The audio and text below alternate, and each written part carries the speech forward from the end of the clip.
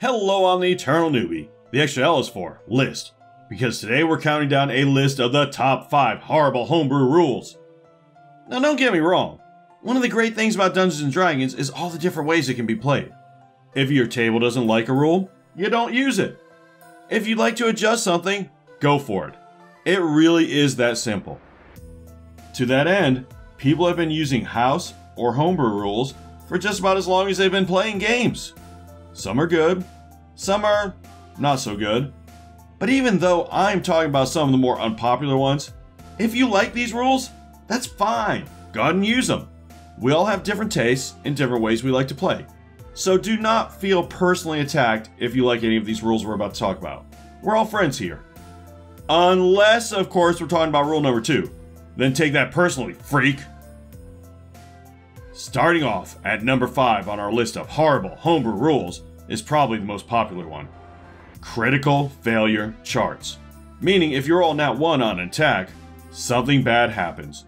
It can be anything from breaking your weapon, to hitting an ally, to falling prone, to whatever else. Hell, I've even heard of players cutting off their own heads on a natural 1. Which makes total sense because, as we all know, that used to happen all the time during medieval battles. And at medieval times. Alright boys, it's time. Let's get 'em. And remember, we're doing this for Queen and... Where's Jerry? What?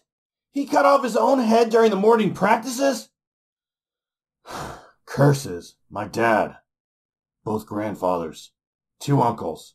3 aunts. 7 cousins. And brother all died the exact same way. When will scientists ever find a cure for the leading cause of death in our times?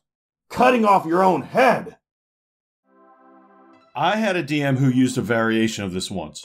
He didn't bother with a chart. It was basically roll nat 1, break your weapon.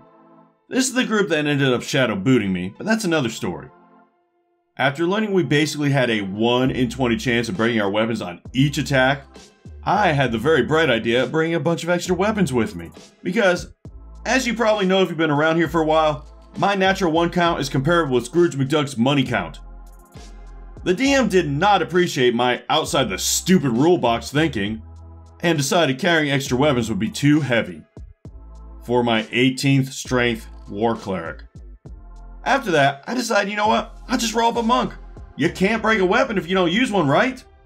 Right? Haha, checkmate DM. While that is true, once again, the DM was not impressed by my stellar planning, so he decided, if you did an unarmed attack and rolled a nat 1, you broke a bone in your hand. And sadly, when I went to the bone store to resupply, I realized it was a very different kind of bone store than I thought. This was super annoying at the time, but now it's a great segue into our next rule. At number 4, we have Death and Dismemberment tables. Are you the type of player who thinks, you know what, I really hate my character, but death is way too good for that a-hole, so how can I really make him suffer? I've got it! I'll maim him! Make him pray for the sweet embrace of death, but not give it to him for a while. Ha ha ha ha ha! If that sounds like you, then have I got the perfect rule for you. It's based on an optional rule from the Dungeons Master Guide. The way it works is when you hit 0 HP, or take a big hit, or something else that the DM will tell you about, you get to roll on the Death and Dismemberment chart for such lovely things as getting a charisma-affecting scar, losing a limb, or, of course, death. Like critical failures, there are hundreds, if not thousands, of different charts, but these are the staples. Now, some people will tell you how these charts are a great tool for role-playing, but as we all know, people are stupid. Not you, of course. The fact you are watching this video shows how smart and handsome/beautiful and totally hygienic you are. But other people, they are the worst. The kind of people who like these charts are probably the same kind of morons who think Jerry Springer is refined TV, or Canada is real. Just to be clear, those are Biff's words, not mine. In third place, we're back to a rule about crits, both good and bad. Nat 20s are always a success, and Nat 1s are always a setback. When I was reading through the D&D 1 rules, which I did on a live stream right here and will do again when the next set is released, hint hint, one thing I did not like is that natural 20s are always a success. Because sometimes unscrupulous players will try to take advantage by rolling for impossible things, like, I don't know, me. I'll admit it, I'll get away with whatever the DM will let me. For example, I'm rolling to jump over the moon, because you know that degenerate braggy cow owes me about $350, and someone needs to put her in her place. Oh look, natural 20.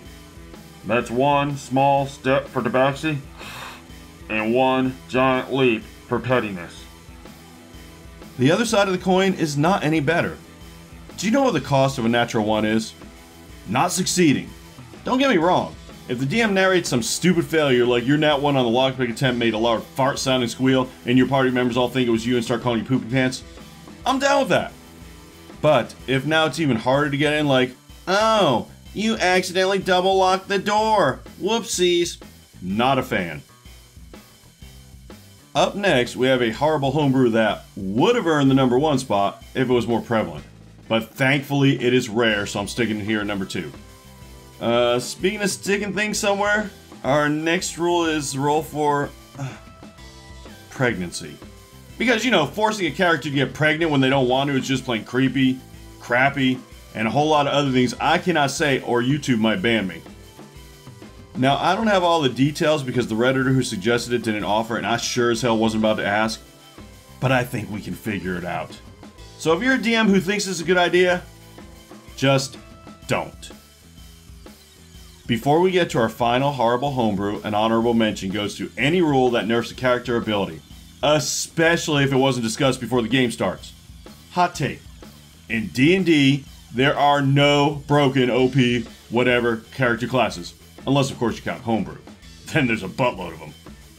Are all the classes and races perfectly balanced? No. But you do not need to ruin a character by taking away what they do best. If one character is outclassing others with their abilities, buff the others. Don't punish the player, or, and this is just a crazy idea, just leave it alone. Not all characters are built for the same thing. If they were, it'd be a really boring game. That same fighter who's doing crazy damage in battle is most likely sitting back twiddling her thumbs while the bard handles the talky parts. Are you going to nerf the cleric's perception? The barbarian's crocheting skills? That bard's seduction skills? I think not. Then leave the combat abilities alone. Okay, rant over.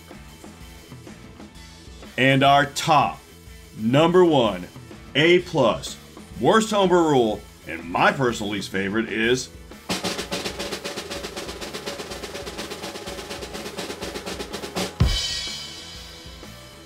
awarding experience individually based on the player's actions. Because while it might sound cool to you, it usually translates to whoever does the most damage / gets the most kills gets the most experience. Because nothing builds camaraderie and party cohesiveness more than rewarding players who kill steal. It also usually has the snowball effect.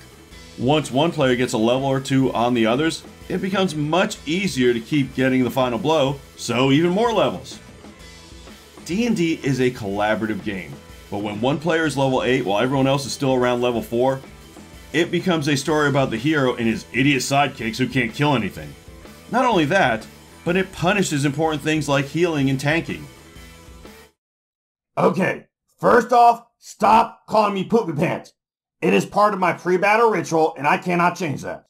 Secondly, no one makes statues about healers or tanks or any other losers. The real name of the game shouldn't be Dungeons and Dragons. It should be damage and... damage. The first damage is for the hurting you put on your enemies, and the second damage is for the damage it will do to your gaming groups and real-life friendships. But that doesn't matter. Only squares prefer having real-life friends to being awesome at a game. So those were my top 5 worst homebrew rules. What do you think? Do you agree with me? Do you like some of them? Do you think I'm a raving lunatic? Let me know in the comments. Or you could tell me your most hated homebrew rule, or any rule you think I missed.